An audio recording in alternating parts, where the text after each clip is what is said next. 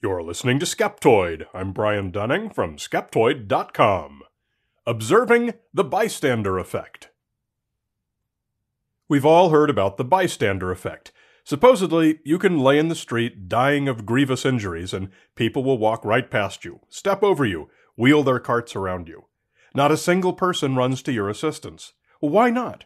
Perhaps they all assume someone else will do it. Perhaps they all assume that since nobody else is helping, you don't need help, so why bother? In fact, the way we've all heard it, the more people there are around, the less likely it is any of them will help you. It's called the bystander effect, and it's long been considered one of those fundamentals of the social sciences. But then, you may have heard that newer research has recently disproven it. Today we're going to have a close look at the origins of the bystander effect, whatever this newer research is that's said to overturn it, and finally, come to a conclusion that's best supported by the facts. The event that kicked off research into the bystander effect, or bystander apathy as it was called at the time, was the very horrible rape and murder of 28-year-old Kitty Genovese in New York in 1964. The New York Times reported that some 38 people saw or heard the attack, but that none intervened to help. This shocked the nation and got everyone talking about bystander apathy. It made no difference at the time, but more than 40 years later, the New York Times published substantial investigative journalism that found the original article's facts were greatly exaggerated. Only a few people had seen or heard anything. Few thought it was an attack, and 3 people did render assistance to Genovese, tragically too late. But the basic fact that some small number of earlier witnesses did know what was going on, and yet did nothing, still supports the idea of bystander apathy. Genovese's death did launch the field of research into this concept. Perhaps the most famous example is the smoke-filled room study. In 1968, a pair of social psychology researchers, Bibb Lawton and John Darley, set up a series of experiments, searching for an explanation for cases like the Kitty Genovese murder. Their hypothesis was that when other people are around, we're all less likely to intervene in some emergency. And they did a number of different experiments. In this one, they took a room and put a row of chairs in it, then recruited subjects to fill out some questionnaire. They divided the subjects into 2 groups. The first group consisted of subjects who went into the room and sat down to fill out the questionnaire, all by themselves, with nobody else in the room. But trouble was brewing.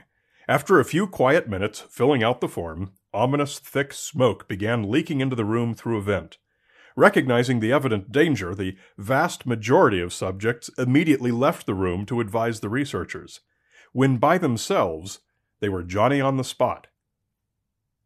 Subjects in the second group, however, had a somewhat different experience.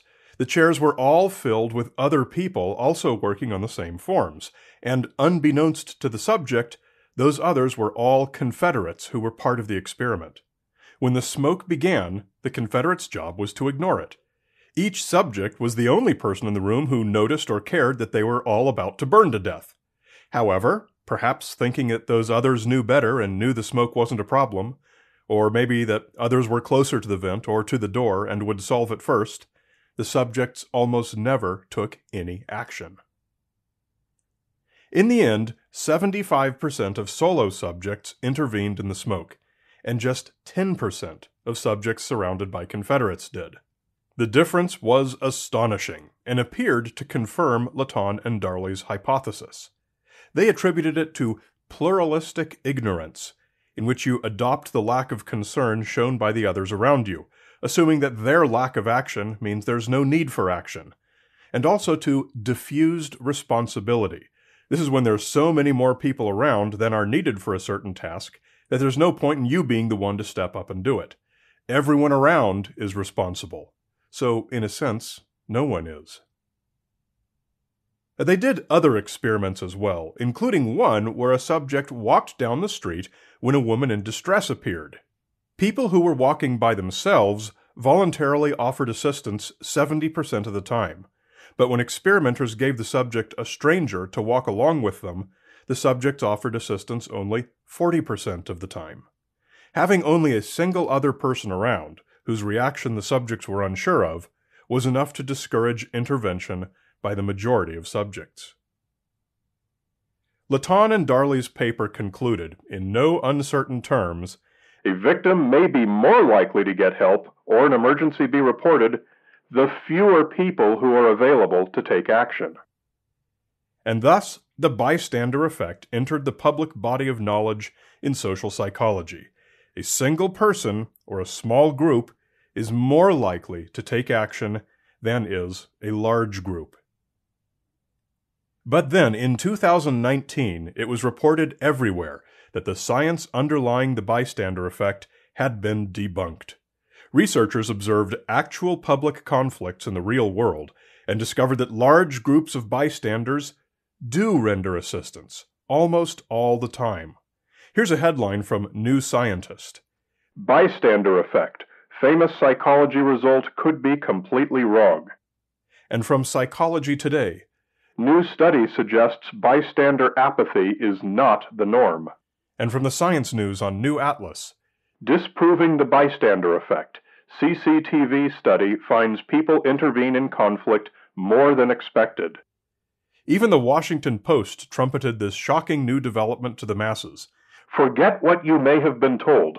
New study says strangers step in to help 90% of the time." Every indication given by the 2019 headlines was that the bystander effect had been turned on its head and disproven. Bystanders do, it turns out, spring into action and intervene. They do not apathetically look the other way in the hope that someone else will solve the problem. What this new group of researchers did was to study public conflicts, basically street altercations of some sort, captured by surveillance cameras. From over 1,200 conflicts recorded, 300 comparable conflicts ranging from animated disagreements to grave physical violence were analyzed in urban areas of 3 cities: Lancaster in the United Kingdom, Amsterdam in the Netherlands, and Cape Town in South Africa, cities with greatly differing levels of violent crime.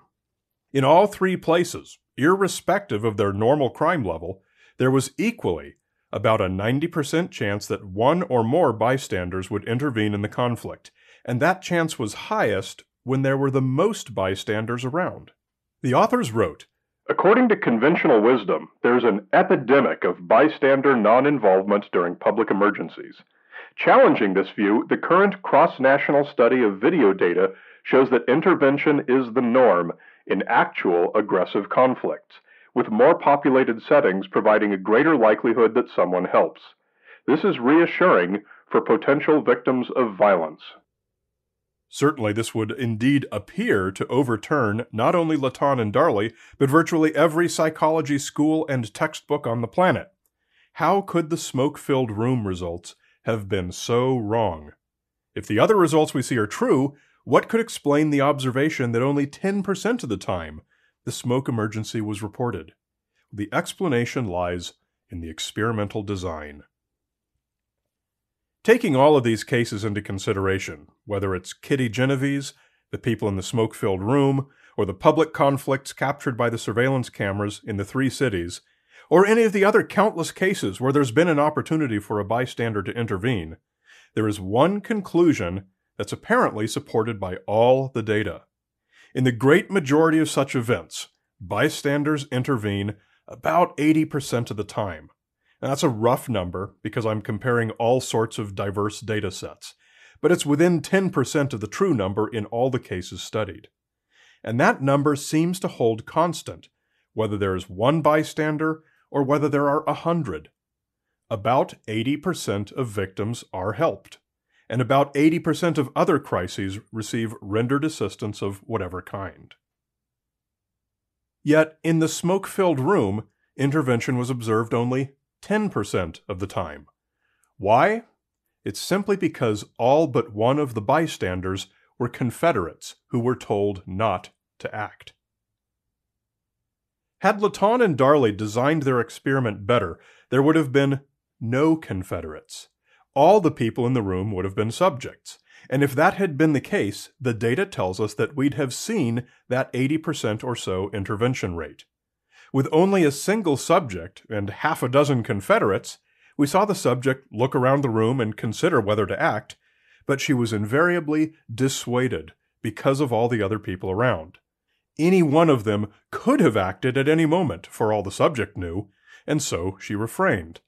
The way the experiment was designed was an interesting test of peer pressure, but it was not a fair test of the bystander effect. By controlling the reaction of most bystanders, they broke the math. So what about Kitty Genovese? She was just unfortunate enough to be among the 20% of cases in which bystanders do not intervene. It doesn't matter whether there were 38 bystanders or just 2. The 80% rule seems to hold true. About 20% of the time, a victim in plain view will not receive any help. Because of pluralistic ignorance and diffused responsibility that Latan and Darley correctly identified, each of us is individually less likely to intervene as the number of our fellow bystanders grows, but the likelihood for the group as a whole to intervene remains about the same. It was too late to help Kitty Genovese, but her death did help prompt the creation of the 911 emergency phone system. The question is whether making the task of rendering assistance as easy as dialing 3 digits bumps that basic 80% ratio even higher. I certainly hope so. Perhaps that's the next area of study. A great big Skeptoid shout-out to premium supporters McKenna Seepeck, Dr. Joseph Parker, Jody McCook, and perhaps most importantly, Xanthi from Ferntree, Tasmania. Oh, and her dad too.